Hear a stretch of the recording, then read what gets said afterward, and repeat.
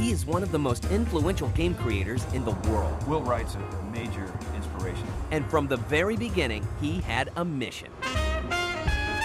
He was always very curious, very inventive. He was into everything. But hardship would strike at an early age. My father died when I was 9, at which point we moved to Louisiana, where my mother grew up, and was raised there. And his mother became his inspiration. She bought my first computer, and I don't think she understood what impact that was going to have on my life. I certainly didn't. He is a man who takes chances. Will is probably one of the most creative and intelligent people in the industry. He never goes by the formula, never follows the crowd. Who refuses to take no for an answer. They just didn't want to publish it, so it kind of sat on the shelf. And they're like, no one's going to buy this. This game's not going to be very popular. He had his own doubts. I didn't really think it would be that popular. I was thinking it might appeal to some strategy game people, maybe some architects. But never let go of a dream. It is now officially the biggest selling PC game of all time. It is a phenomenon of incredible proportions. This is the story of Will Wright, the man behind The Sims. It's a license to print money. That's what it is.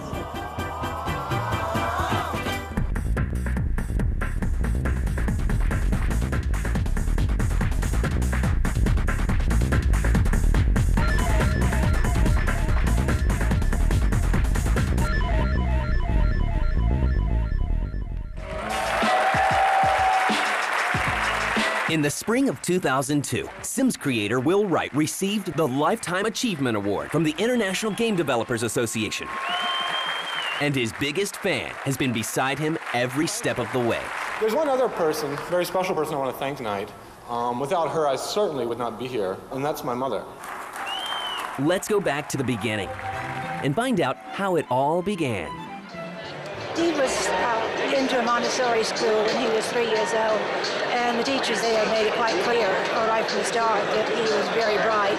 And the one thing that I could do is feed him information. Well, I lived in Georgia for 10 years. My father died when I was 9, at which point we moved to Louisiana, where my mother grew up. I was kind of an odd kid growing up, if you can imagine. He was always very curious, very inventive. He was into everything. I would jump around from subject to subject and just get totally obsessed with it. Spent all my time just, obsessing and studying, one thing after another. As he got a little older, he got into building robots and things like that. Never a dull moment. Oh, she was always very supportive. She was the most wonderful mother I could imagine having because, she would kind of let me pursue my interests and she would encourage it and just kind of, if she could help, she would. But generally, she was just kind of, what in the world is he doing now, type of thing.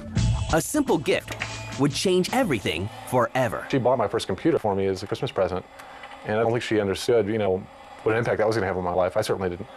In the late 1970s, Wright packs up his computer and heads for Louisiana Tech to study computer programming. But the Bayou would soon be bye-bye. I left there and went to New York and lived in New York for about a year. I went to the New School for Social Research. It's near NYU. It's kind of a liberal arts college. Yet the anxious mind has no plans of settling down. He was just so into various things that I didn't understand. So I studied things like, mechanical engineering, architecture, aviation, got a pilot's license. That's about the time that the personal computer was just coming out. I was in college and I bought an Apple II to connect to my robots. At this point, my robots are getting fairly elaborate, these big things running around making holes in the walls. And that's kind of when I fell into software. But he falls out of love with being a student. After 5 years of study, Wright leaves without a sheepskin. How will his biggest fan feel? I was afraid he wouldn't be able to make a living. Will's desire for more leads him out west and into the arms of someone special.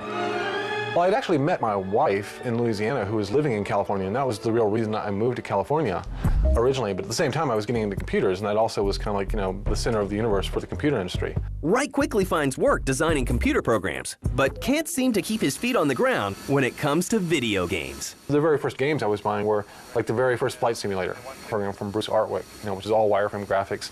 You actually had to write your own assembly language patch to make the thing work. So, very low tech, but still at the time, it was this little self-contained world in a box that I could go explore, and it had its own little rules of physics that you could program. And so, to me, that was just immensely attractive.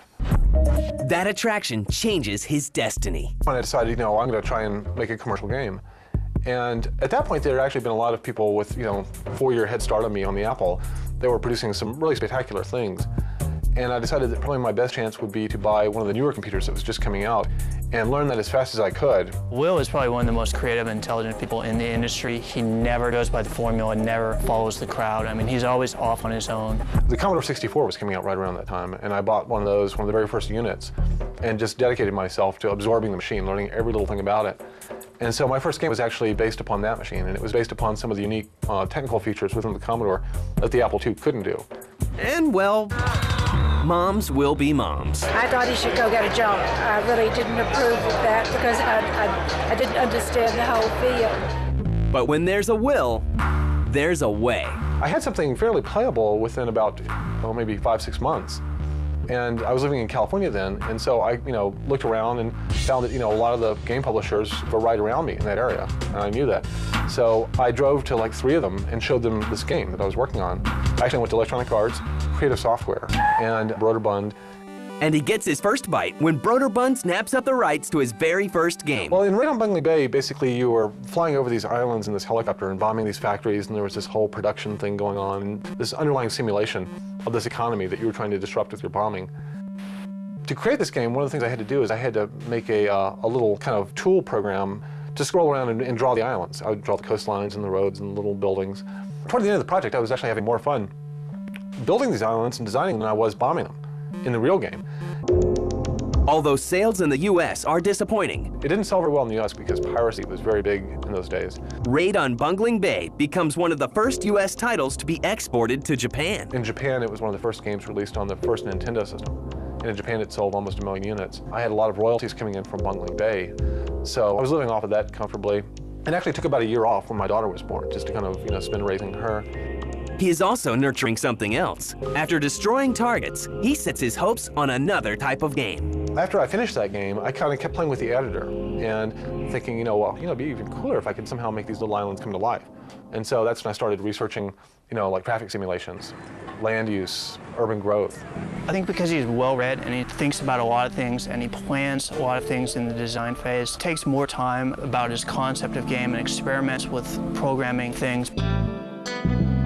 And Will Wright plants a seed for a simulation game that will add a new dimension to video games and change his life forever.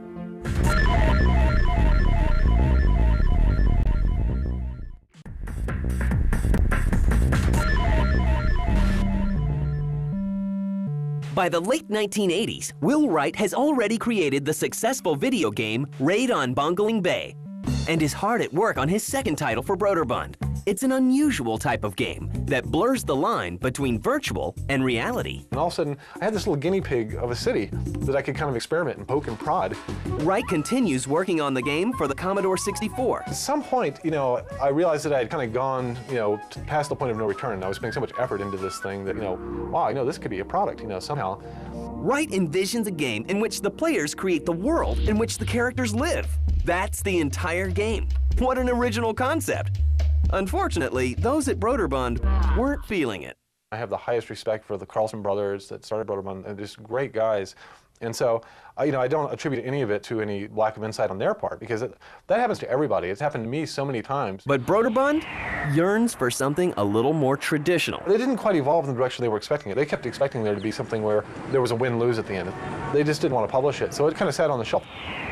One of the most successful franchises in game history almost dies then and there, but a fateful meeting leads to some divine intervention. I met Jeff Braun at some computer thing, and I showed him the game, and he was just, astounded by it. He said, "Oh, this is great. Oh man, we should sell this." And he eventually convinced me to help him start a games company, and that's when we started Maxis. And around that time, the new computers were coming out, the new Macintosh and the Amiga, and so we hired a few programmers, and I redesigned the game for those computers. And if you told a programmer, this is what I want to do and I want this to happen, they're going to say, okay, give me $100 million in 100 years and I can make that happen, because it's just so unreasonable.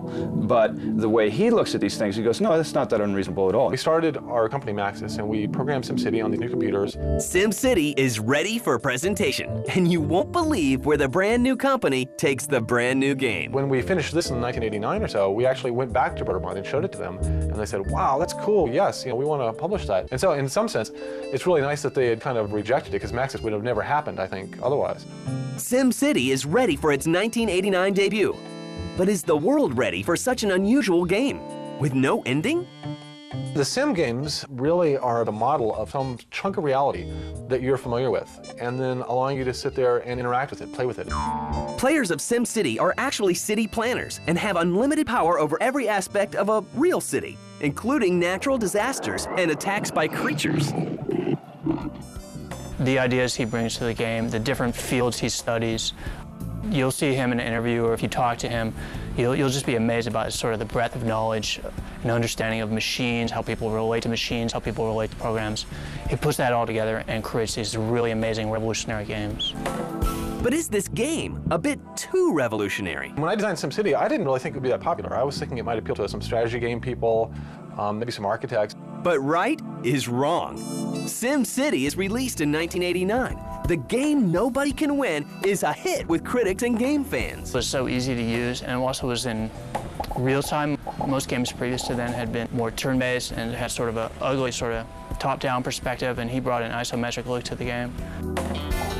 The game is a major success with the ladies, who make up 35% of the loyal players. I was really amazed at the broad appeal it had, because again, to me it felt like this kind of techie, strategic thing.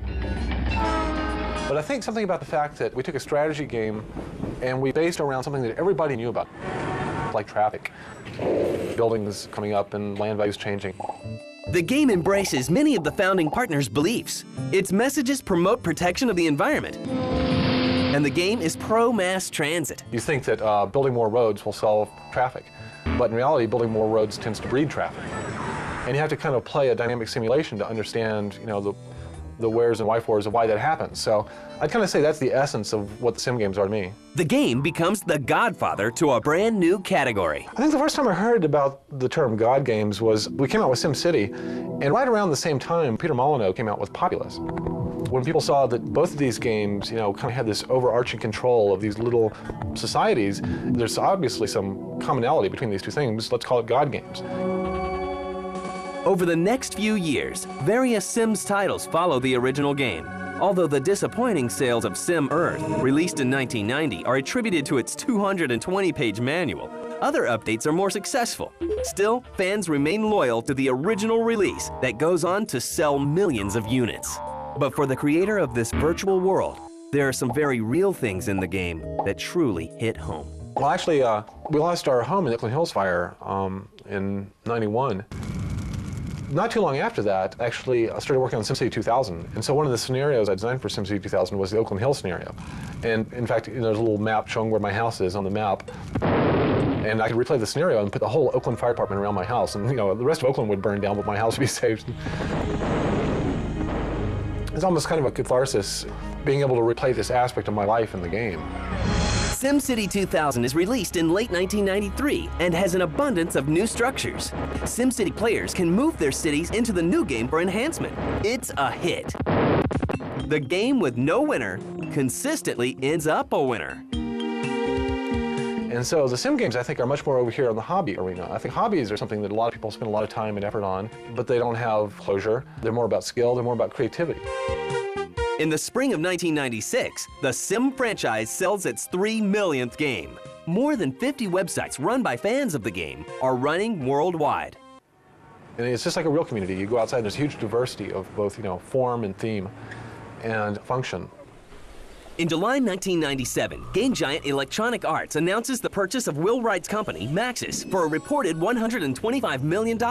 EA persuades Wright to stay on board by promising that he'll get to develop a pet project, a game that will simulate the behavior of a human family. That was a little side project he had been working on for several years. And after he had sold Maxis to Electronic Arts, and nobody at EA, like the corporate higher-ups, weren't too keen on the game. So Wright continues the Sim magic and the money train for new boss EA with SimCopter in 1998. SimCity 3000 ships more than 1 million copies in just 10 months after its 1999 release. Wright uses his clout to push for the release of his pet project. He stuck with it, and because he was Will Wright, he had had his success with SimCity. He was able to, look, I really believe in this game, I want to do this game, let's publish this game, see what happens. But not even Will Wright is prepared for what will happen next.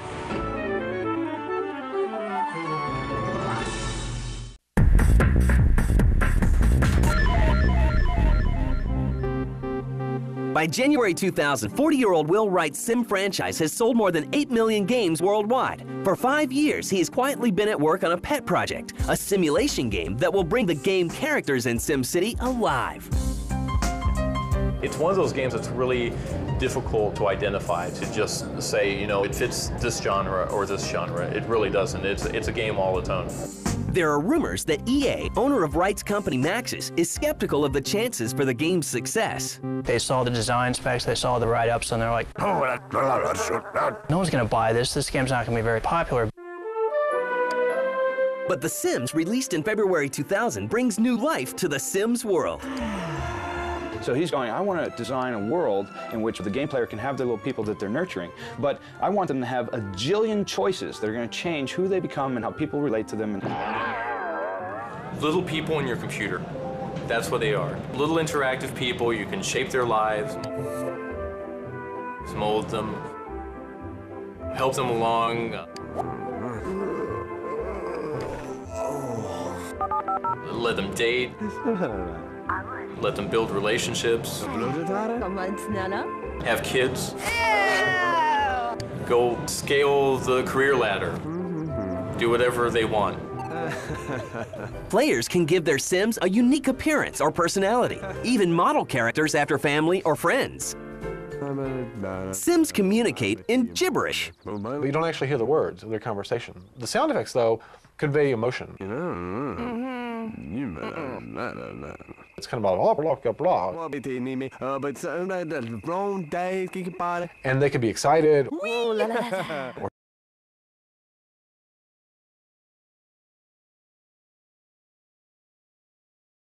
Is entirely in your imagination.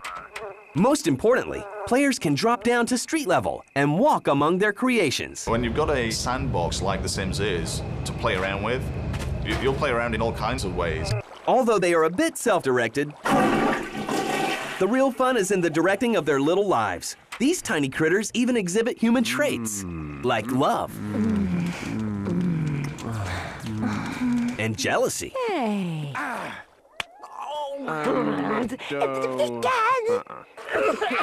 There's sickness and even death. EA's fears about failure are quickly quelled. Just one day after the game is launched, websites are already praising the new game's merits. By June, it is the top-selling PC game of the year and sells nearly 2 million copies.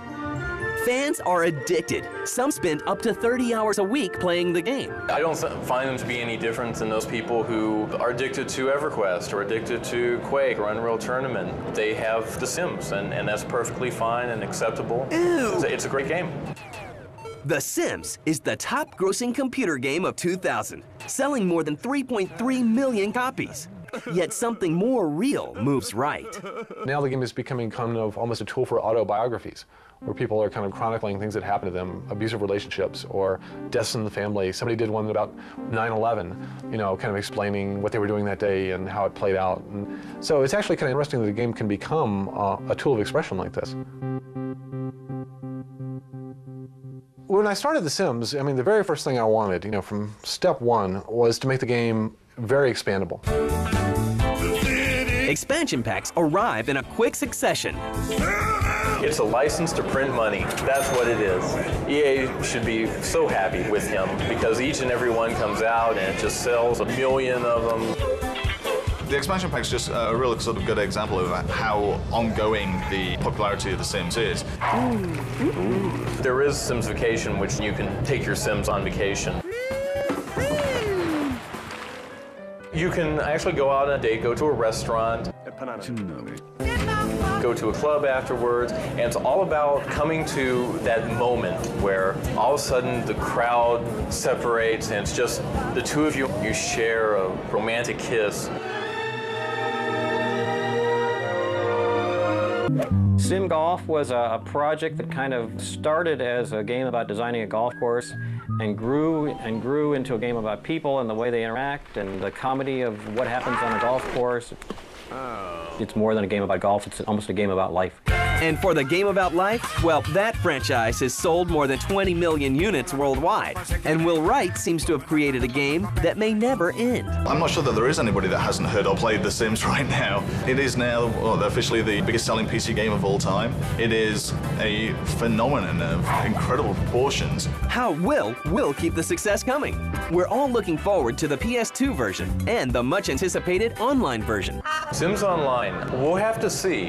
It is kind of staggering to think that if you give all these people that are interested in The Sims the tools to go create their own online world, who knows what's going to happen. It could be incredibly successful, or it could fall flat. Ow! It is going to be a real experiment, but the Sims phenomenon has legs. His major contribution would be that he is helping to broaden the industry apart from its more narrow appeal and the more narrow demographic.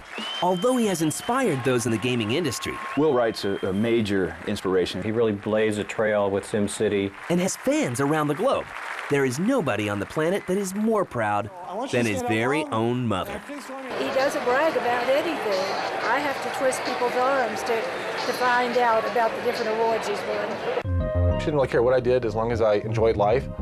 And, you know, that was probably the best lesson that she ever taught me. I think that, you know, just the fact that I'm happy, you know, is her probably biggest reward.